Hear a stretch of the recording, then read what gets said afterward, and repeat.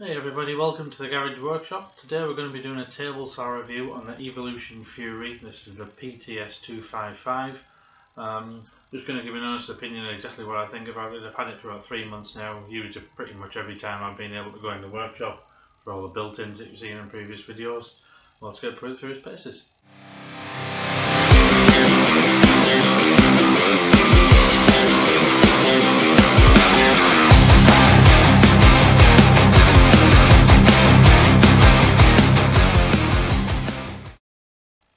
So this is my table saw. I've had this for about 3 months, like I said before. And the reason I bought this particular one is when I was looking for all the various table saws in the market, was I knew I was going to be making a lot of products using sheet goods, particularly AP4s, because it saves money than buying smaller sheets from your box stores like B&Q, your Wicks. You can buy them in smaller sheets. You can even get them to cut them down, but there's going to be at times where I'm not going to want to stand in a queue to get sheets cut down. I haven't got the time. And then it might not be available during lockdown. I haven't had various of these departments open for me to do, so a lot of the times I've had to cut these down myself. So I wanted a saw that had as large a rip capacity as possible. First one I bought said it had 600 and it had like 300 when we actually come down to it. A bit of a nightmare, a problem with it, which you can see on the table, so I'll take down video from previous. So I've got this one. Tried it out, but I haven't done a review straight away. I thought I'd use it for 3 months, see how it goes, cut all manner of things on it, and then go from there. So I think this is advertised as about a 650mm rip capacity. However, that I believe it can vary from saw to saw on manufacturing, probably because of its price point. If it was a very high-end product, you're probably going to get the exact same rip capacity on every single saw. This varies from what I've heard from slightly over 650 to slightly less. I get this as slightly less, only a smidgen, so 635, which is more than enough for what I need. And the reason I wanted that is on an 8x4 sheet, which is 122 wide, I can cut that down exactly in half if I needed to. And by using 8x4 sheets, I can cut the maximum amount of width off and save on the amount of waste that I'm going to use. Not like a panel saw that you'd find like when they cut them down in B&Q, it's on that huge machine and they can just pretty much cut anything, but I wanted the maximum amount of capacity possible for this. And I'll quickly just show you how the mechanism. So this is it here in its full capacity. It's got a little slider which is just underneath here that allows this bench or extension table to move back and forward. So that will slide all the way back here, right to the very end. And you've got little marking gauges on here that obviously are going to be from 0 all the way to its max capacity without the extension table on, and obviously the ones on the left hand side for your mitre gauge. It's also got a series of numbers that are below that for the actual fence itself to add on. It does come with an extension on this fence that you can add to it. And by pushing this all the way down so that you can feel the resistance, that's the actual natural stopping point of it, that just locks into place to give you the max amount of rip. This fence then allows you to slide it all the way up to the blade guard itself and all the way down to the full capacity on there, giving me the 635mm rip that I need. That is locks in place just on here. And that goes the full distance as well. One of the most important things I realised from the first machine that I bought is it has a full length fence. The reason for that is the previous table saw that I bought only had a half size fence, so the fence only goes up to this point. So when you're running sheet goods through, as you've got past that point, unless you're holding it down properly and you're not using the right tools, the sheet wants to turn away or turn in towards the guard because there is nothing there anymore supporting that line. So you end up obviously getting a naff cut, or it'll end up burning the actual wood and you can hear it trying to struggle as it gets through. And the only problem you'll come across when using a table saw, particularly a job site one like this or a portable saw, rather than the full length cabinet saws that you might have seen on various videos like the SawStop ones, which are like unbelievable but cost a gazillion pounds, is the logistics of actually cutting an 8x4 sheet. So although this capacity, I can cut an 8x4 sheet up on this no problem at all, it is very difficult to do in a small workshop when you haven't got an outfeed table. An outfeed table is basically just worktops that you've got in front, at the back and at the sides to actually support the wood. If you try and imagine this is something like 3 feet by 3.5 feet wide, trying to put an 8-foot sheet of wood in it that's particularly heavy, especially MDF, it's ridiculously heavy. To try and cut that down when you're holding it to one piece, you're having to get somebody to give you a hand. The whole point of being able to do the woodworking is you're doing it on your own generally, so it is quite difficult to do. What I tend to find is I'll have to plan ahead in the projects that I'm making, so I get all my timber from a local timber yard who are great, and they'll cut it down to pretty much any spec, so I don't need this. However, there are times I'm going to have to use this to get a cleaner edge. Guys in the timber yard and places like B&Q, if you want to use, they'll cut it down for you, but they're using blades that are very dull, get a rough finish. It's not 100% perfect, it's just purely for getting it down into a manageable size. This will obviously cut it down a lot more accurately because I'm taking a bit more care with it. So there we'll cut them down to a size that's manageable for me to then, so I can cut that down to a 4 or 5 foot sheet depending on what I'm building. So like a wardrobe, I can get them to cut the length of the panel down, the width of the panel down, and I will finish it off on the table, so knowing that I've got a certain amount of capacity, that will help. Okay, so next up just a little bit more about the fence at the side, which is obviously mega important to make sure that these straights are cut accurately and as straight as humanly possible. So this is the actual fence just here, so as I mentioned before, it's a full length fence. And the way to clip this on, this just actually holds on the top at the back side here, and you just line it up with the groove that's preset into there. The lever locks it down, and there is absolutely no play in that whatsoever. What I found with the previous table saw, even though it wasn't a full length one, it was still only half. If I pulled it at the back end here, it moved back and forward, so even when it was locked down, it would actually shift. So when you're sliding the wood through, it would actually push the fence out of the way, creating a terrible cut. It can never be accurate. This obviously slides on its own runner, and it's got some measurements across here for the left and right hand side. This can move over to the left if you require, if you prefer to use it on the left hand side, but your max rip capacity is always going to be to the right. If you put this over to the left hand side, I think your max capacity is something like 300 mils for much smaller cuts, so I tend to use the left hand side is more for the miter gauge. For reading the numbers as well, it's got a little magnifier for you to see the numbers a little bit easier, which is good when it starts getting clattered up with dust every now and then as you're using it. Okay, next we've got the blade guide itself, and we'll talk a little bit about the actual blade, seeing as they're all in the same place. Before I carry on with the video, I will show you that I have unplugged it, since I'm going to be messing around with the blade and the blade guide here. If you are going to be doing any sort of work with the blade guide itself and the blade, always make sure that you've got it unplugged. Ideally, switch it off at the wall obviously, but if you just unplug it, it's the easiest way to do it. So the blade guard sits itself on a riving knife, so it's got a riving knife built in at the back, which is basically support for the wood. So as you push the wood through, a riving knife is a solid block of steel or whatever the material might be that fixes to the arbor or the back of the blade itself that it spins on. So as the wood comes through and it's the same thickness as the blade, the wood itself doesn't pinch in. It can obviously separate, but it doesn't pinch in, which is going to cause it to grab hold and it can spit them back out. The one downside I've found with it is initially when I first had it, the riving knife seemed to be wobbling around a lot, and it used to catch as I was running things through, and I thought it was the riving knife that was actually too thick. It turned out that it was actually the blade guard itself. The blade guard is attached to the riving knife, just with a little screw here and a hinge, and it's on a little spring load, so you can see that it comes off really easily. The downside of it is because it's fully fixed, if this was in a lower position, no matter what size wood I'm cutting, and I've raised the blade to accommodate for the thickness of wood that I'm cutting, when you run it through, the blade gets stuck on the back of this blade guard here.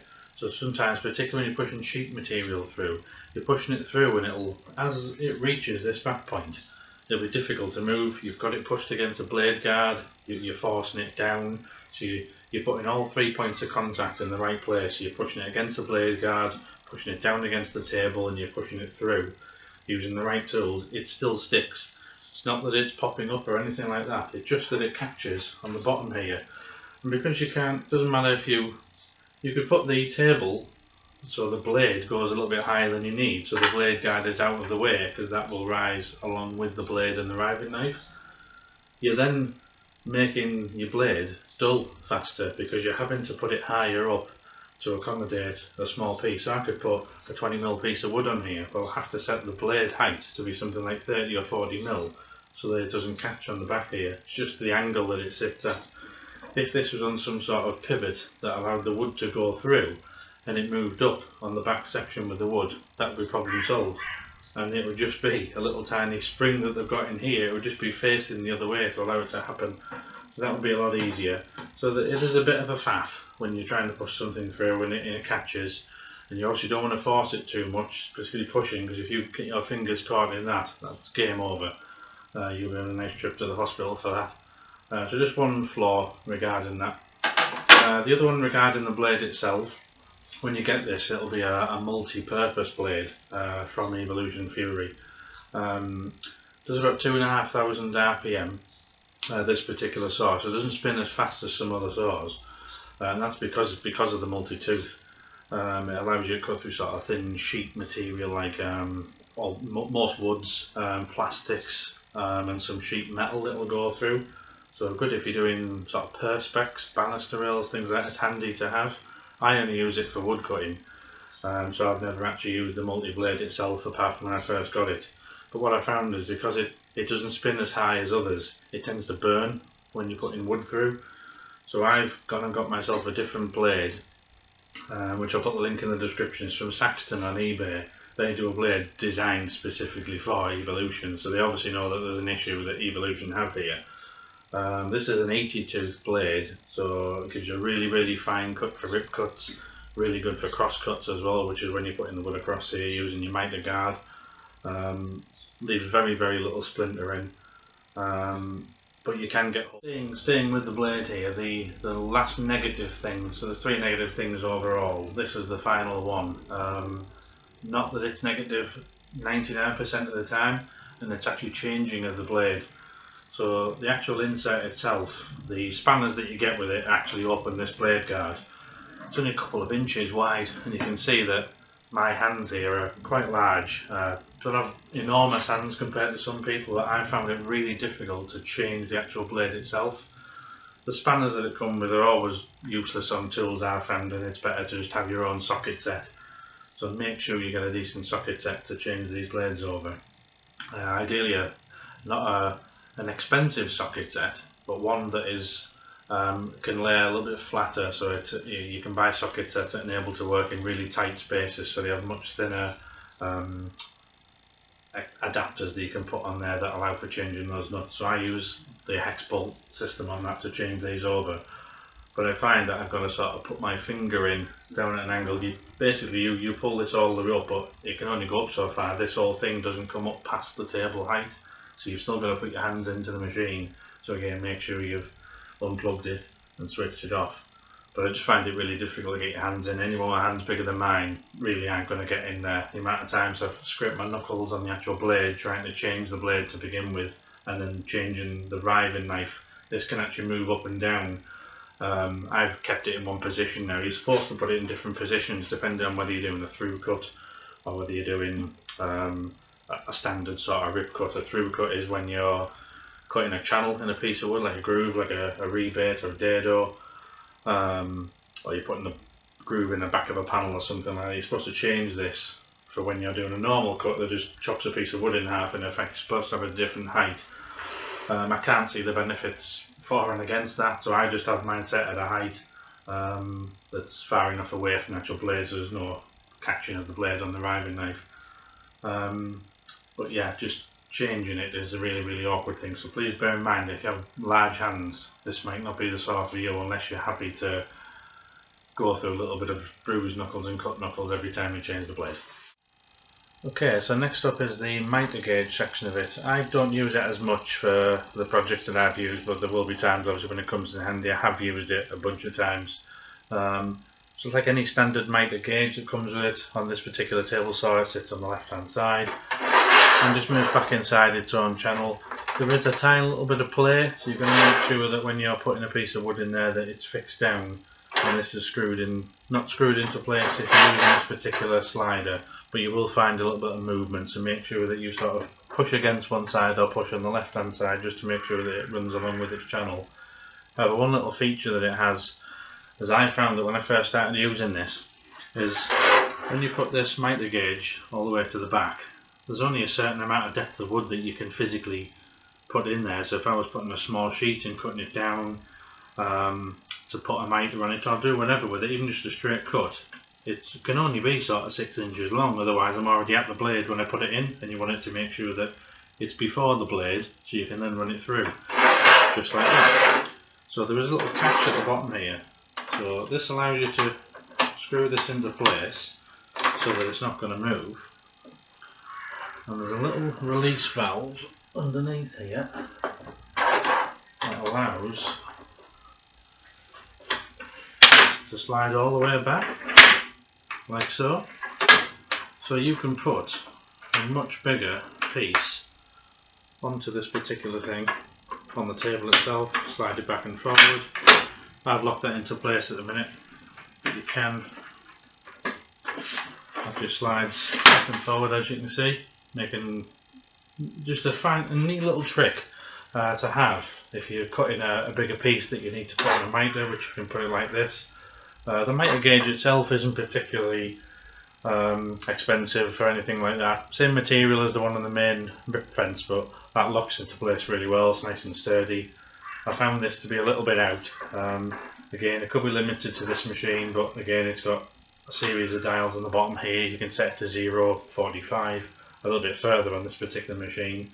I found that the 0 isn't perfectly 0, it's something like half a degree out. But when you're doing a picture frame and you need to put a miter on it, when it's half a degree, it's a massive difference. It's going to end up all skewy. So one thing to bear in mind, if you're doing a lot of miter cuts, it's really handy to have this that will go back and forward. Okay, so moving on to the portability side of it. So it's classed as a job site saw, and it's a portable saw. As you can see, feet at the bottom and also wheels on it. If you have a very small shop just like I've got, I leave mine up most of the time because it's only me that works in here, and it has a bit of a utility sort of area for washing and things. But if you're taking this onto a job site or you need to store it away, once it's built in place, which can be a little bit fiddly if you put it in upside down, just comes with a little catch on the bottom that allows you to fold that up, and that can then be transported anywhere in your garage, your shed, whatever you need to do.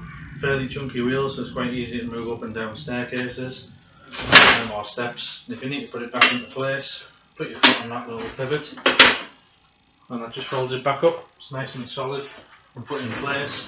It's got little nuts, wing nuts and adjustable feet on here, so that if you've got a bit of uneven ground like I have, you can adjust these so it's not rocking about as and when you're putting it.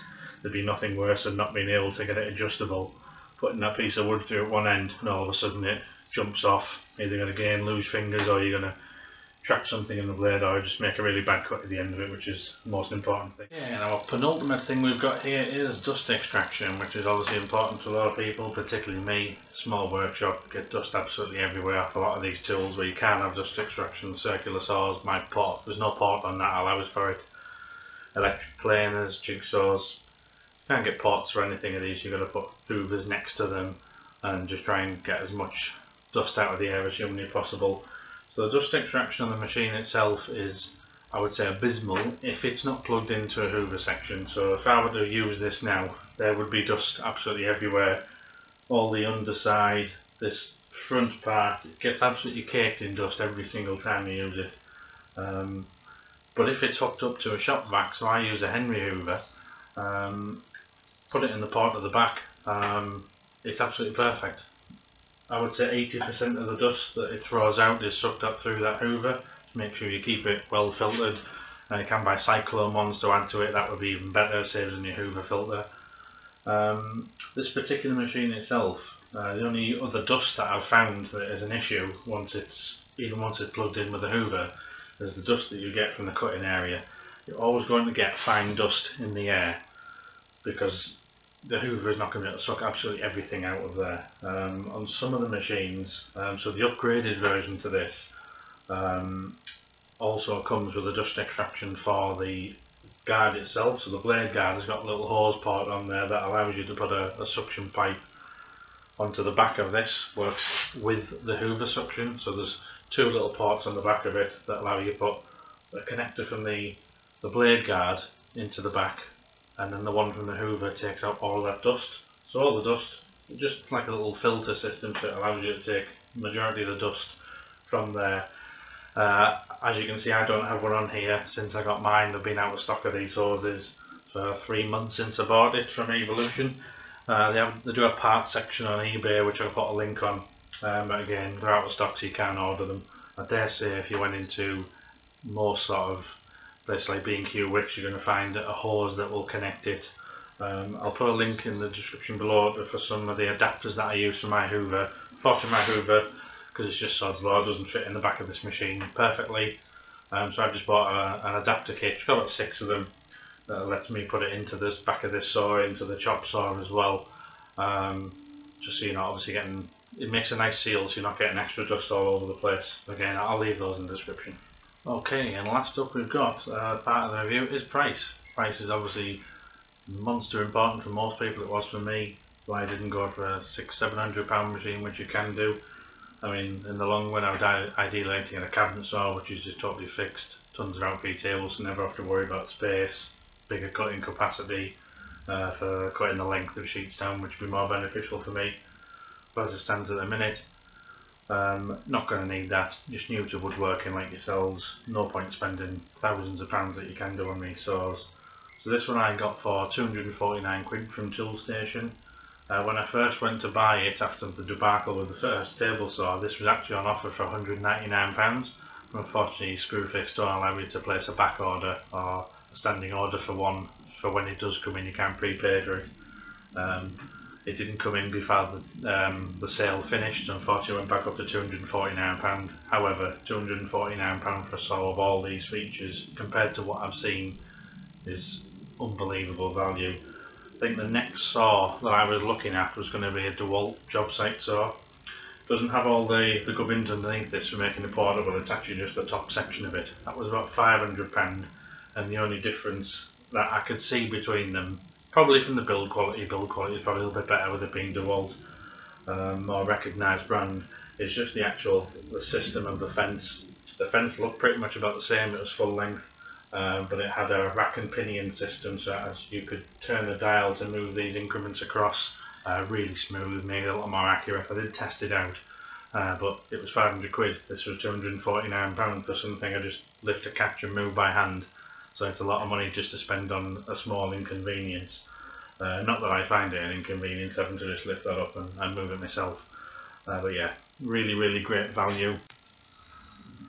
So all in all, it's a great machine. Hopefully it'll last me a long time. I'm hoping to get quite a few years out of it if possible. Again, I'll leave all the links for anything that I've used on this in the description below. Hope you liked the video. It's my first sort of review that I've ever done on a product, so if there's anything that you think we can improved upon, anything you didn't like, anything you think I've missed out, please leave a review in the comments. As usual, if you can like and subscribe, that would be great.